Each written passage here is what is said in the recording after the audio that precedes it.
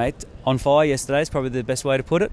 Yeah, it was. We went out there and I thought we were going to go away with the wind, and it was just good to be a part of the probably the best win in my career. And we've only played 4 games, but my whole life probably was the best game I played in with all the boys. Yeah.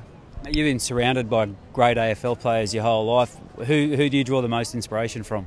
Oh, it was when all the new picks came in this year with all the it was 8, 9 uncontracted. It changed the vibe around the club, and knowing that we're going into an AFL season, and that changed a lot of the things around. And I looked up to him a lot around training and trained hard with Michael Richtelli and Gary. He wasn't out there much, but like Bocky and Brownie. I watched how they went about it, and I just followed along. And yeah, it's just good to be a part with them now, and getting our first win is just amazing. And mate, you showed signs all through the NAB Cup of the talents you've got. Yesterday it seemed to click for you though.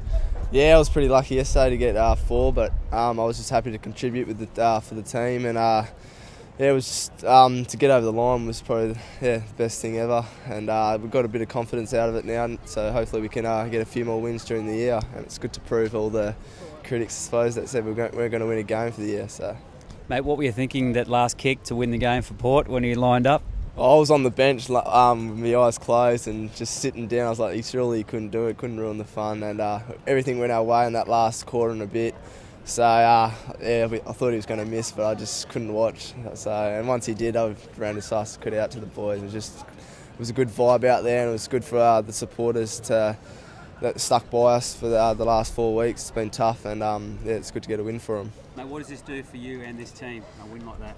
Oh, it's given us a bit more confidence and the belief to just stick at it and play the 4 quarters out and get a win. And just hopefully we can get a few more for the year.